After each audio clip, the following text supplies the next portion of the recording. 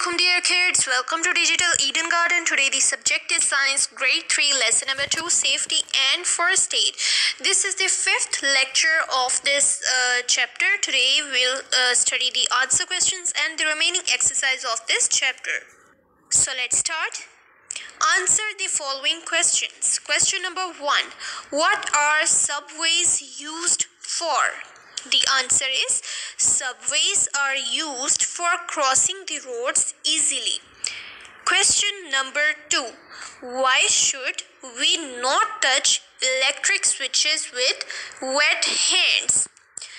Answer is we should not touch electric switches with the wet hand so that we cannot get an electric shock. Question number 3.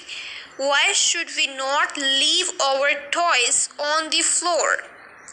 Answer is we should not leave our toys on the floor to avoid tripping over them.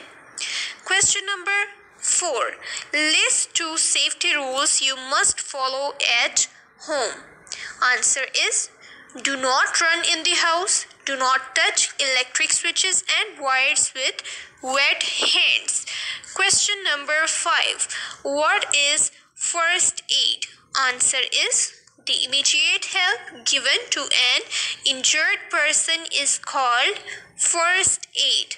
Question number 6. Write any 3 safety rules to be followed on the road. The answer is do not play or run on the road. Always walk on footpath and cross the road through a footbridge. Let's do. Match the children with the safety rule they need to follow. Picture number 1. The boy is running on the terrace for a kite. This is unsafe and this is matched with D, which is we should not run on the terrace because we may get fall from terrace while running. Picture number 2. The boy is disturbing the driver. This is also unsafe. This is matched with C, means we should not disturb the drivers. If the driver is disturbed, then the vehicle may get an accident. Picture number 3. The boy is crossing the road by walking on zebra crossing. This is safe. So this is matched with B. We should cross the road at zebra crossing. Picture number 4. The boy pushed someone. This is unsafe. So this is matched with A. We should not push each other. By pushing each other, we may get injured. Take the children who are following safety rules and cross the ones who are not. Picture number 1.